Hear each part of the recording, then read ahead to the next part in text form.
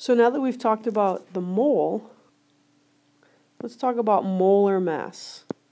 Okay, molar mass is the mass of 1 mole of any substance. Okay, and its units are grams per mole, the number of grams in 1 mole.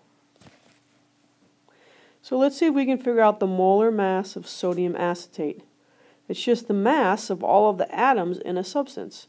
So this has 1 sodium. So I look and I see that sodium weighs 22.99. We're going to round all of these off to 100th. Okay. Plus there's 2 carbons. So it's going to be 2 times 12.01. Plus there's 3 hydrogens. And each one weighs 1.01. Plus 2 oxygens. And each one weighs 16.00. So if I add all of that up, I get 82.04 grams per mole. So we just add up all of the atoms and the numbers of them, and you figure that out. So 3 more examples.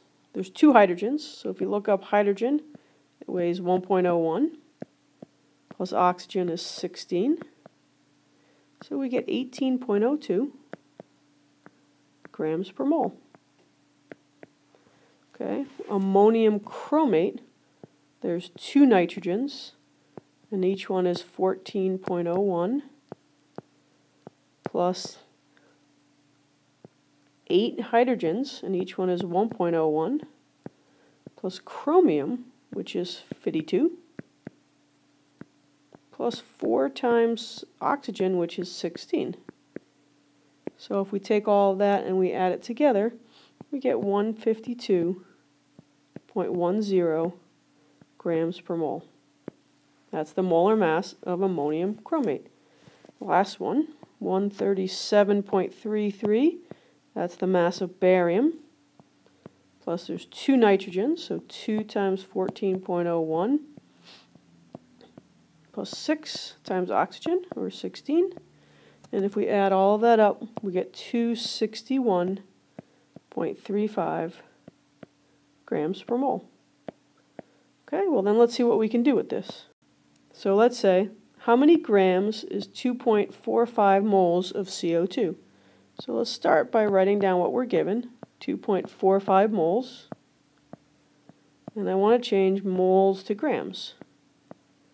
Well, I know that 1 mole weighs whatever the molar mass of CO2 is, which if you add it up, you'll get 44.01, because there's 12.01 plus 2 times 16.